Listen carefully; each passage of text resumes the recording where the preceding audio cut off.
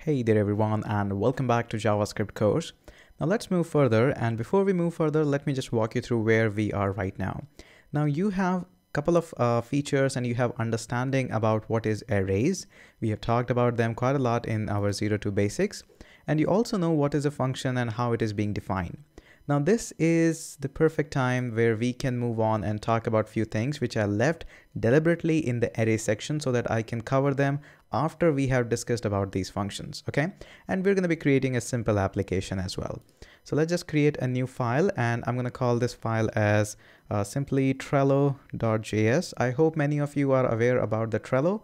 It's a simple to-do application, but a little bit more my friendly one, and I just love it. I use it a lot. So there we go. So let's just say we are going to be defining a simple const of days, and we're going to have some days in here. So we're going to have our Monday, then we are going to have Tuesday, then we are going to have our Wednesday, and we're going to have Thursday, and we're going to have Friday and Saturday. Let's just have Sat, no Sunday, Sat. Okay, so no Sundays there. Now what we want to do is we want that somehow we have already learned in the arrays that if you want to access any one of that element, we can simply log that and we can use our days and we can mention just like 0th or the first element, which is going to be Monday.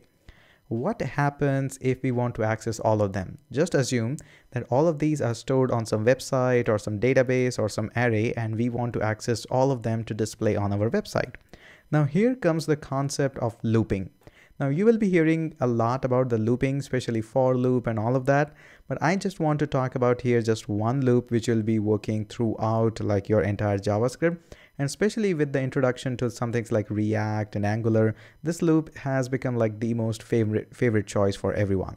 So how does this loop work? It's really simple. We're going to have simple days, and for the days, just like we have length, we have something known as ForEach. And as soon as I have a ForEach, notice here you can have a callback fn, this is callback function, and then you can do whatever you like to have this function. So a function that accepts up to 3 arguments for each calls, and we're going to talk about that later. First of all, the important point is here it can accept any function, whatever you like to have. Okay, so how we can do that? Just like here, we have declared a simple function, just like this one. Let's just copy this and paste that. And we're going to be declaring that at the top. There we go. So now we have a say hello function, which just simply says, and we will edit that a little bit. We don't want that. In fact, we don't need this entire line. We just want to prove the concept that yes, it accepts our functions and can perform. So what happens if I just pass on any function like this, say hello? Save that, and let's just open our our terminal and try to run this. So we're going to simply say node, and the file name is Trello.js. So there we go. So notice we have got this greeting message for a number of times. If I check it explicitly, it's 1, 2, 3, 4, 5, 6. Okay, there we go. That's nice. And this mon is coming up from this console log here. Okay. And notice we have 1, 2, 3, 4, 5, and 6. Yes. So 6 times this has looped through. So we are one thing for sure, that this for each actually goes through this each array and just do whatever you want to ask exactly for the array length, which is 6 times in this particular case. For your case, it may be 3 times. Okay, so that is all cleared up. Now how we can take advantage of this? Right now we are just passing a function name, but there can be a better way of doing this thing. So we can just remove this. And usually you will rarely find that somebody is declaring a function outside and using it.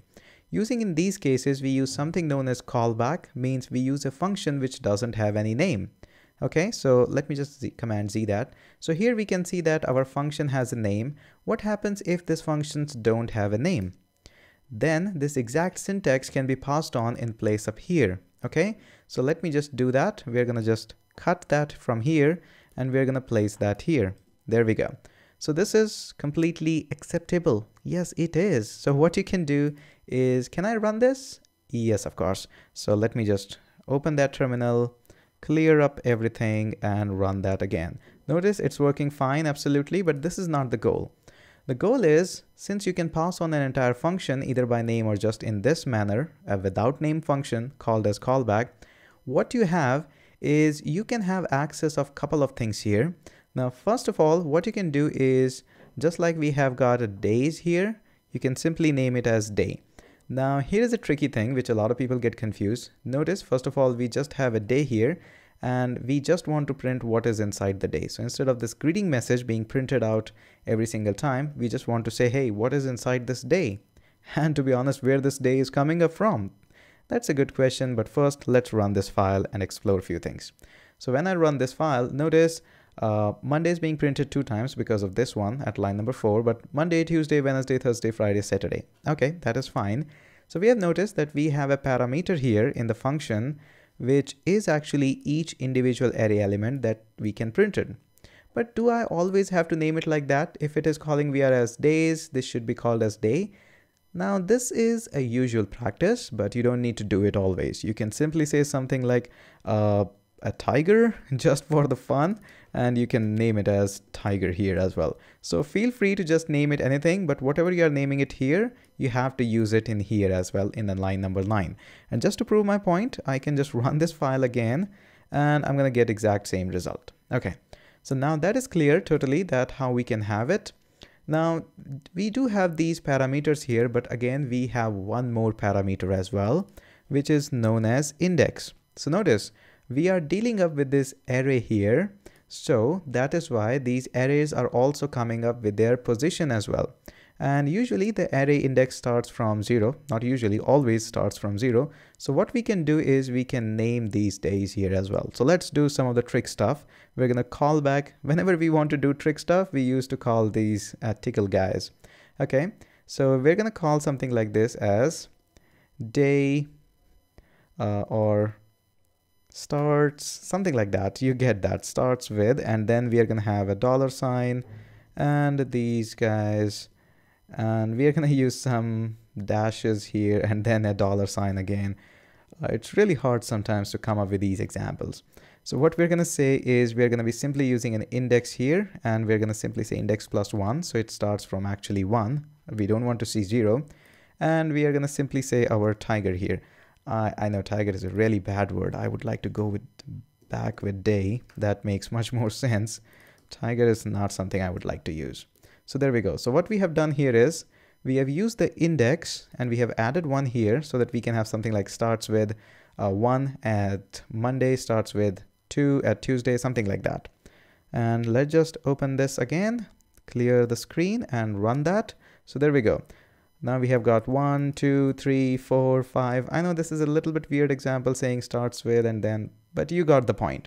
Now always and always remember one thing here before we wraps up this video is, well, whatever the first element is going to be, it's going to be the element itself in the array. Remember that. And the second parameter is going to be index of that element. I repeat that again. The first element is always going to be the element itself in the array. And the second element is always going to be the index value of it. Now, whether you add 1 to it or not, it's totally optional and completely on to you.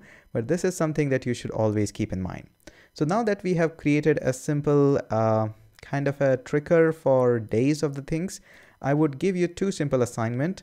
Create a simple for each loop and create a new array where you can have a loop over the entire months of the year, January, February, and just like that.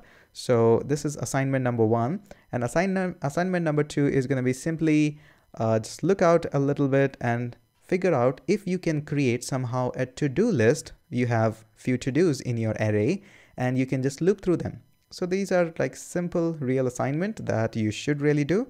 I don't think there should be any problem in doing these assignments. And of course, I'm not going to be giving you solution of this. If you really require a solution for even these kinds of simple stuff, I highly recommend to watch the previous videos. I hope everybody will be able to do it. So that's it for this video, and I'm going to catch you up in the next one.